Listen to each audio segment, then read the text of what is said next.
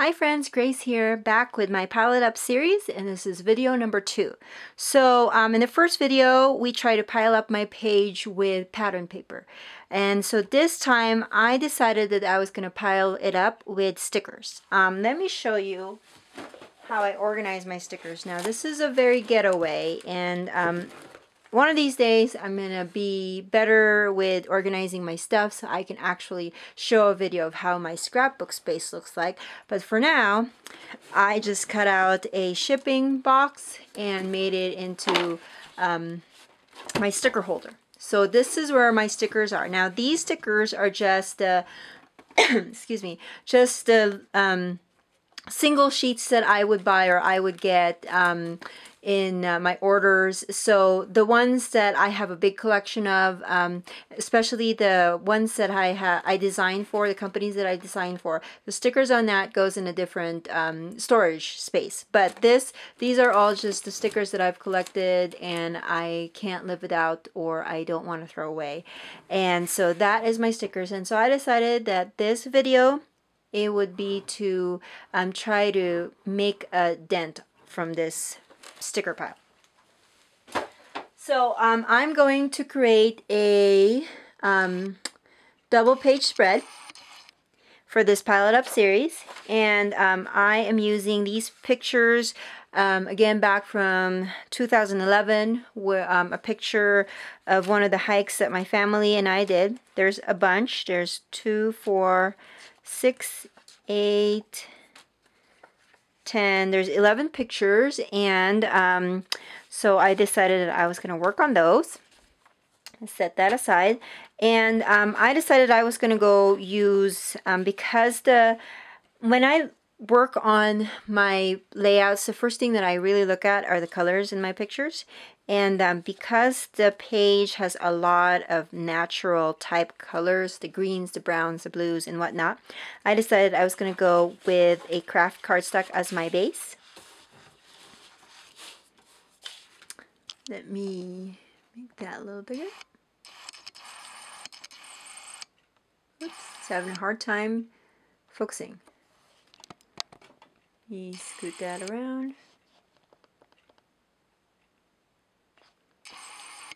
Okay, there you go, much better. All right, so double page spread, craft cardstock background, and I have to have a pattern paper in here. I know that I'm going to be focusing on stickers, but I have to have a big chunk of design in the back. And I use this paper from GCD Studios. It's a yellow and it's chevron, which is a very big trend right now. So I decided to use that, and then my pictures are just going to go like so.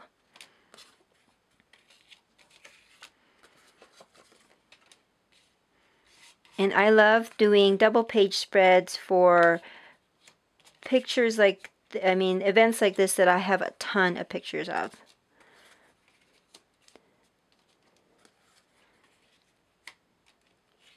Especially with the age of digital camera now, you just take a bunch of pictures. This was I would say about a 2-hour trip, and I took a ton of pictures.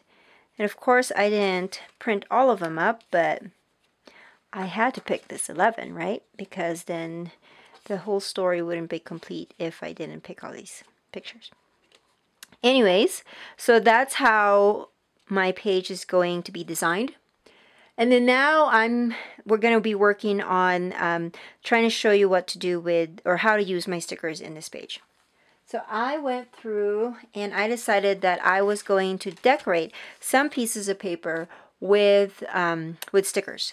So here are just a few papers that I had cut with the Labels 8 die from Spellbinders, and I just cut it from white cardstock. And what I'm going to do is, this is going to be where my title is going to go, and then I'm going to have maybe this overlap there, and then this one overlap there. And then to decorate these, I'm going to use some stickers. I have pulled out the stickers that I'm going to use. I don't know if I'm going to be using all of them, but the goal is to pile it up with stickers. So we'll see what I will use. But this one has the date and the place, so I thought that would work well. This is a booklet of a bunch of stickers. This is from Dear Lizzie line, Neapolitan. And oh, the reason why I pulled this out was because, see this delightful sticker? I don't know if I can focus on that.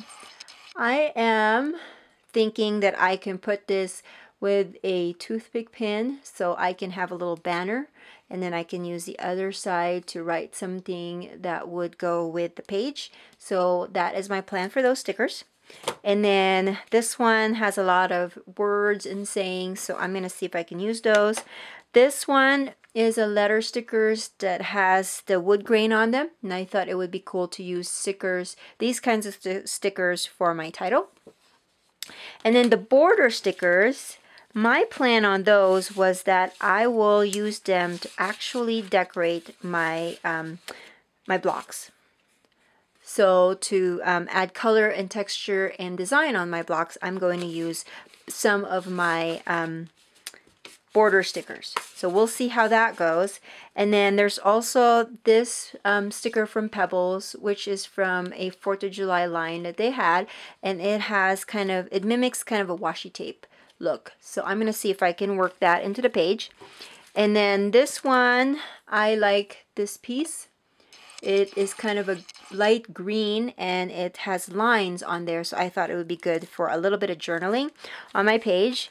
And then this one is, I like the tree on this one, and since it's an outdoor one, then I will try to see if I can incorporate that. And then I have a bunch of these 12 by 12 sticker sheets from Basic Gray that I will also try to see if I can use the borders on there. And I found, okay, this one with the vines, I'm thinking that would be like my big embellishment in the page, using some foam adhesive and the stickers and also the border stickers. Oh, I love this heart. This one's really cute.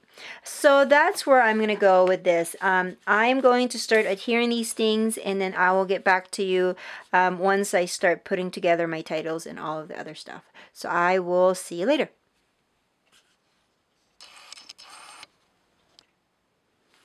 Okay, so I'm back. What I did was I adhered the paper. Oh, and I don't know if I showed this to you guys already, but what I do if I have a paper that I know I'm going to be using as a mat, if I have a cardstock that I know that I'm going to be using as a mat, I try to cut out the back or parts of the back of the paper that the front paper will hide. So I cut out a little piece of that so I can use some craft cardstock later for maybe card making or another project. So I did that for both of the pages. I adhered the yellow paper, I adhered my pictures, and then I started adding some stickers. So I was able to add 3 different border stickers on this one. Let me try to see if I can close up. Okay, so I did a scallop, and then this one fancy trim, and then another one, and I did that on all 3. Now these stickers that had holes in them were a big pain. And I did 3 ways of trying to get them out. The first thing was just taking them out with my fingers and with some tweezers. And so as you can see, my tweezers still have a little bit of pieces of, trying to see if I can focus. Anyways, there's that little pieces of stickers in there. And then I try to do it with my tape.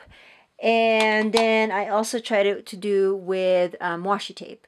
Now with the tapes, it kind of came off. This is the remnants of what happened, but still some things I just had to pull with my fingers, and because I don't like having fingernails, it was a pain.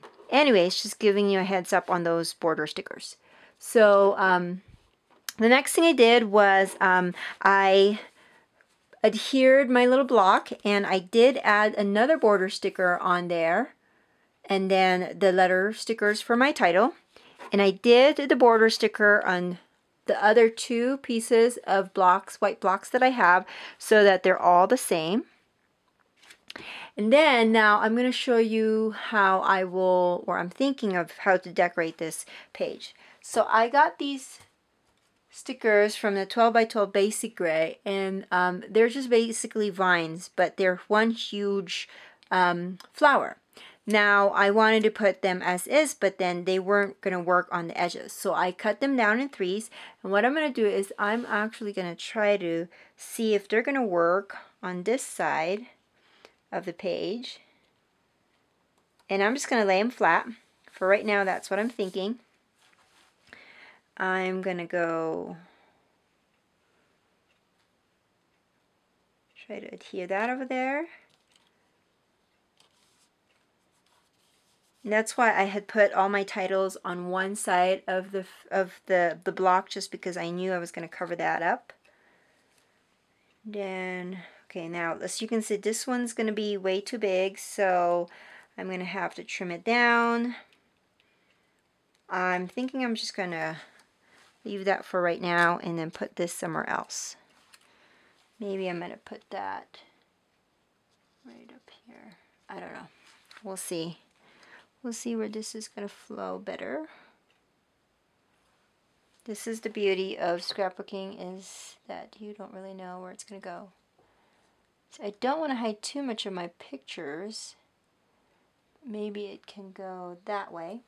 And then what I'm going to do is go on this side, scoot this over, and then I'm going to tuck this in my photo with my fingernails, and then try to make that. Really don't like it to cover too much of my page, so I think I'm just going to go higher on that.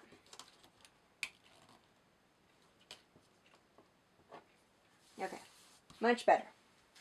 So I have that sticker on the edge, and then I have this one right here, and of course I want to cover up this section over here where you can see where I connected those. And then let me see, we're going to go back to our stickers here and see which one will work. I think one of these flowers will work, and so we're trying to think of layering it. So I'd probably go with this one. Oh, I like that. You guys see that? So this is the flower that I'm thinking of, but I'm thinking of layering it with another flower. So I'm going to just adhere this flat like this, and then find another flower to go on top of that. Think. Let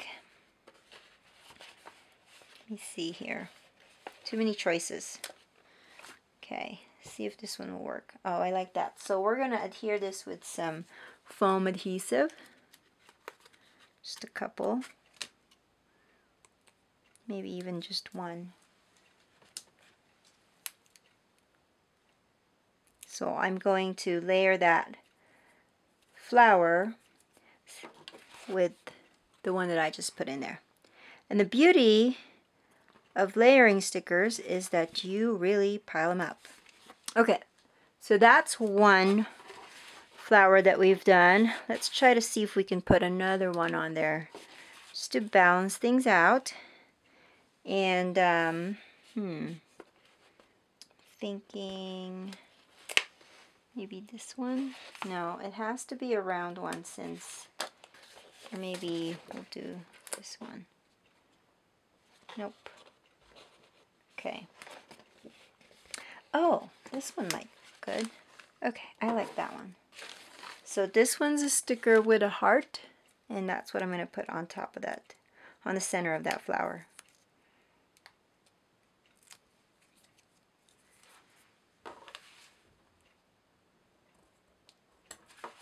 So there you have it. I have flower over there, and I have a flower over here. And then now I can decorate this part and also this part. Now I'm going to have to maybe nix my idea of using a sticker sheet for a journaling block just because I have all those white spaces. I'm going to get back to you on this. I'm going to fool around a little bit on my placements, and then hopefully with my next well, when I come back with this video, that I will have the finished product and I can tell you or show you what else I've done with the stickers. So I'll see you in a bit. Okay friends, I'm back. So this is the result of my piling it up with stickers. I have to be honest, I wasn't very happy with myself because I didn't pile up as many stickers as I would hope for. But on the other side, I cannot just pile it up and then it will just look like a mess at the end. So I decided to stop where I was and call it good. So this is what I've done to pile it up with stickers. I have used 3 border stickers, layered it up on the top, and then I also added this really big viney stickers. I layered it up with some more stickers. Let me see if I can close up. With some leaves, flowers, and I used foam adhesive so that it will be layered. I did add stickers, letter stickers for my title, and then I added some more leaves stickers there, and then I did add this little sentiment on my page. On the other side, I did the same thing with the borders. I added one more heart on the edge, and then this is the banner that I was telling you about. So I did add the stickers, and then I added another word sticker on top of this banner, and then I added the pins and some twine. Added more flowers. Now this flower extends, so after I take a picture of it, I'll probably cut it out because it wouldn't fit my my sheet protector in my album. And then I added some flowers, the vines, leaves again with foam adhesive so that they're raised, and layered some more of the flowers. And then my journaling is on this side. I handwritten it, and then I added another flower with layered flowers on the side. So there is my Pile It Up sticker version. I hope that you enjoyed it, and again, if you have any questions or comments or things that you would like to let me know, please leave me a comment, or you can always catch me on my blog as well, tolmanchronicles.blogspot.com, and I will see you when I see you. Bye.